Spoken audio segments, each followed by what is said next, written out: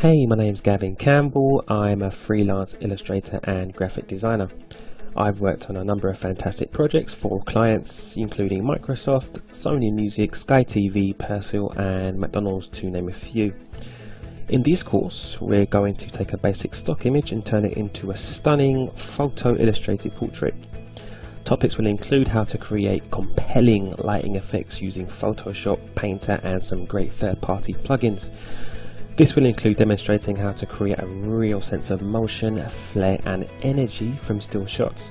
I'll be showing you some tips and techniques on how you can really speed up your workflow, and by the end of the training session you'll have learned how to create some striking and powerful images working to a tight deadline.